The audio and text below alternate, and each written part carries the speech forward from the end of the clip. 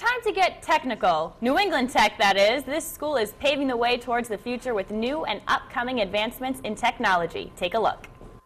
New England Institute of Technology is taking strides into the next generation of renewable energy-saving tactics. One advancement is the installation of photovoltaic panels. When you talk about solar panels, you're usually referring to a solar thermal or a hot water system, where the panel would be used to generate hot water for heating, hot water for the house, things like that. Photovoltaic panels like this one here, they generate electricity. So now that I know the difference between the two panels, I wanted to learn more about how they work. It is a silicon-based semiconductor material, 2 layers of semiconductor material that is sensitive to light.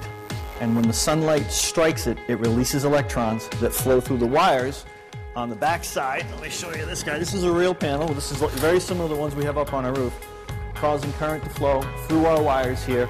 And then eventually you tie them all together in different configurations to get the voltages and currents that you need for your house or your business or whatever.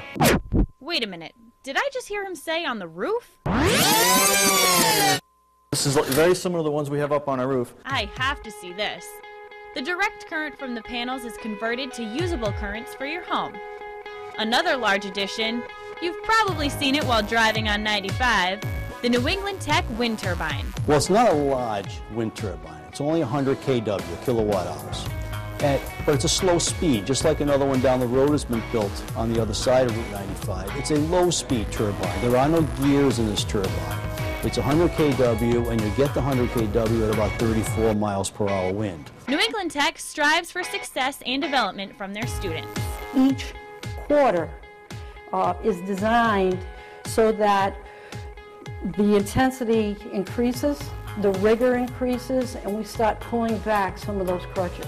With their education in hand, New England Institute of Technology students have a bright future ahead. This way that when they go out into the field, they at least have the knowledge of the terms, and they're able to see that, okay, maybe this doesn't go together, maybe I can, but they know where to go find the answers, all right? And that's a big thing in a business like this. And speaking of business, job opportunities are available for students who have completed their education. Commercial applications, residential applications, and new construction, old work, industrial settings, working for machine shops where they have motor controls to tend to. So whether it's photovoltaic panels, wind turbines, or new career opportunities, New England Tech is making steps towards a successful future. For more information on New England Tech, just head to our website, foxprovidence.com.